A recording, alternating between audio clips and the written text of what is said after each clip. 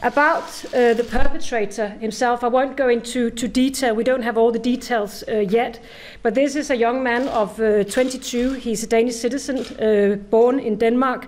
He was known by the police for several criminal acts, including severe violence, and he was also known to be linked to a criminal gang in Copenhagen.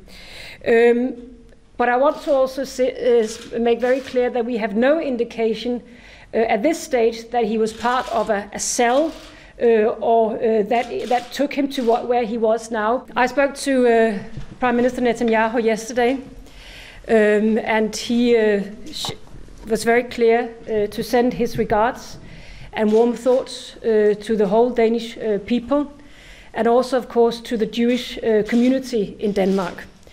We didn't speak about that, but I want to make very clear that the Jewish community have been in this country for centuries. They belong in Denmark, they are part of the Danish community, and we wouldn't be the same without the Jewish community in Denmark. That this is not a conflict between Islam and the West.